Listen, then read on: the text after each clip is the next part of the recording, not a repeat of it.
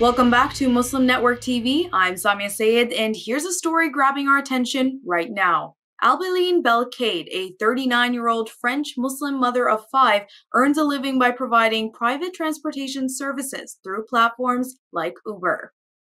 Belkaid is a former Catholic who converted to Islam in 2005 in Morocco. She told Anadolu Agency she chose the job since no one tells her whether or not she can wear a headscarf. She says that ever since she started wearing the headscarf, she had been feeling something. As a French woman, she says race is not the issue, rather it's Islamophobia. Belkaid mentioning that 70% of her female customers expressed their satisfaction with traveling with a female driver, said there aren't enough female drivers.